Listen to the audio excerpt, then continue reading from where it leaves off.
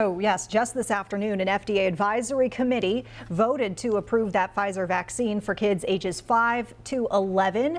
But keep in mind, it's not a done deal yet. This is essentially step one in what would be a four-step process. Up next, the FDA itself would have to review the recommendation. It would likely issue an emergency use authorization for the Pfizer vaccine for kids. And then CDC will conduct its own review next Tuesday and Wednesday. That's an independent panel. The CDC director is then going to issue a recommendation.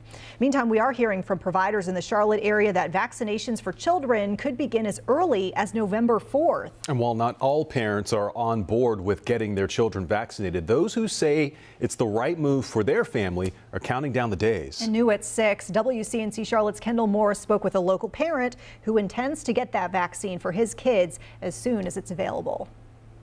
An FDA committee giving the green light for Pfizer's COVID-19 vaccine to be used in children ages 5 to 11. I think we're at a point where we trust the science, and my sister's a doctor, and all indications we've had is that the vaccine is safe. Trey Walters says he plans for his two soon-to-be 11-year-old twins to be some of the first in line for the pediatric vaccine. It's more a matter of we don't necessarily know where other people have been, and so if it's a seemingly a simple thing to get a shot, even though they may not like it, I think they get the bigger picture of it all to protect themselves and allow them to kind of keep doing things they like to do. According to a recent poll, 34% of parents say they will vaccinate their 5 to 11-year-old child right away if it is available. StarMed Healthcare says it already has about 3,000 pediatric vaccine appointments booked if approved. You're going to have a subset of the population that's going to rush, same way it was early on with the vaccines for adults.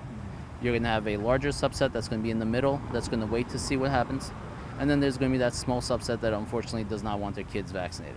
Kids under the age of 18 make up nearly 27% of new COVID cases in Mecklenburg County, according to the latest data. If we want them to stay in school, if we want them to be safe, if we don't want to bring this home to grandma during Christmas, that's the way to do it. Get vaccinated and keep everyone safe. Healthcare providers across the county watching the approval process closely and preparing to administer the pediatric vaccine if recommended. In Charlotte, Kendall Morris, WCNC Charlotte.